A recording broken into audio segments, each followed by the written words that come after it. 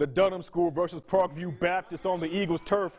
First quarter scoreless, Jeremiah DiVercio fumbles, and the Tigers recover. Immediate momentum heading towards the Dunham School's way. And as you can see, Tiger fans are roaring, but their momentum stops. Next drive, Hayden Hand gets picked off. Clayton Como on the interception. He's going, but he's not gone.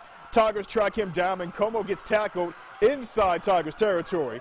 Ensuing drive, Cade Pearl scores on the quarterback keeper, and Parkview Baptist takes a 7-0 lead. Still 7-0. Now in the second quarter. And how about a little trickery here? Some wildcat for the Eagles. Micah Johnson takes the snap, and he tricks everyone, including the cameraman. Keep up, my guy.